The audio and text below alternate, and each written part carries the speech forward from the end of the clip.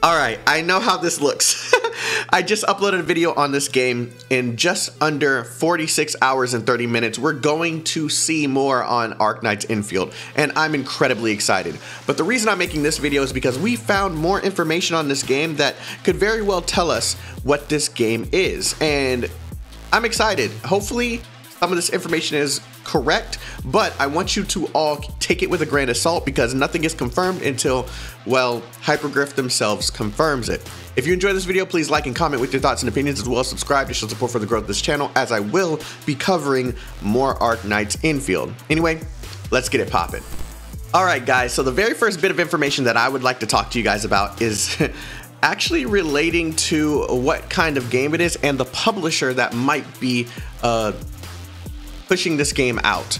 And this image was sent to me from the amazing Arknights community, and holy crap, there's a lot in here. Keep in mind, yes, this is just metadata. A lot of it could just be helping the search query so people can find the game, but it would be irrelevant to place things that are not relevant to the game in the metadata. So it's safe to say that there's a lot of things in here that might actually come true. So the very first thing is Yostar. I see that Yostar is in here. It's very possible that they could be the publisher, as they did publish the very first Arknights game here on the global market. It's very possible that this could only be a global thing, but given the fact that the game has a global website as well as websites in other regions, it's safe to say that Yostar might be publishing this worldwide. There was rumors about this game being free to play, but I've been hearing more about this game being a premium experience, meaning that you would buy the game first and then you just get a full experience. But usually with those kind of games, they don't necessarily continuously remain updated due to the fact that they don't get funded as well as games that are free to play and continuously receive money from the gacha and other monetization in the game. Now, they could be very different for this game, but we'll have to wait and see. Now, here's for the most interesting part of it. There's a few things that I see that are absolutely fantastic.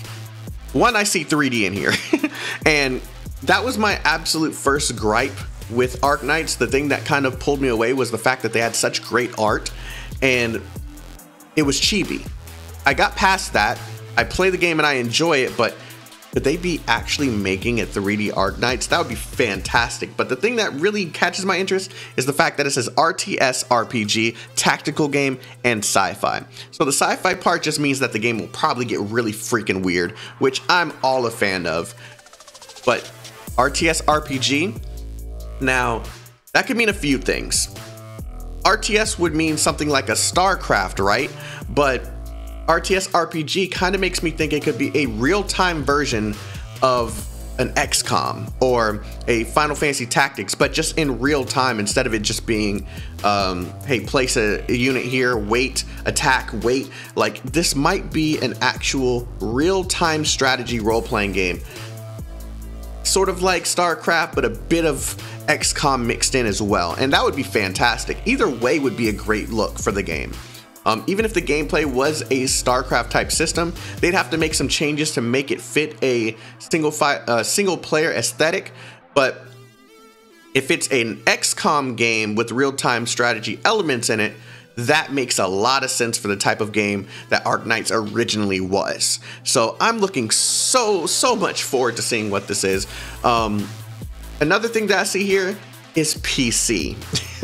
So that brings me over to the next image, and that is this one, which was provided by a user on Twitter. The Chinese website actually confirms that there is a PC version. The CN website lets you pre-register on iOS, Android, and PC, which usually means that the game will be cross-play, cross-compatible with an iOS device, and then you'll be able to carry that data over to Android and be able to carry that data over to PC and maintain that seamless experience between every single one just by logging into like a HYPERGRYPH account or a Yostar account. But the global website doesn't show this, so that's brought up another rumor, which is that this game could have a CN exclusive beta first. Once again, speculation, and that's all we can really do until HYPERGRYPH and Yostar or just HYPERGRYPH confirm this. But at this moment, it looks like we might be getting a 3D RTS RPG with a PC version for you all to enjoy. So take all this with a grain of salt. This is just speculation, as we're just waiting for the countdown to finally reach the release of a trailer or whatever they plan on releasing. I'm looking forward to this as a fan of Arknights. I love everything that's been taking place in the Arknights universe, and I can't wait to see the evolution of that. Hope you guys stick with me here on this channel, as I'm going to be covering a lot of Arknights Endfield here on this channel. Super excited. If you enjoyed this video and want to see more like it, please like and comment with your thoughts and opinions, as well as subscribe to show support for the growth of this channel, and share this with anyone that might be interested in this kind of content, because I'm going to bring a lot of Arknights in-game related stuff. I'll see you guys soon. Stay healthy, stay safe, stay chaotic. Love you guys. Peace out.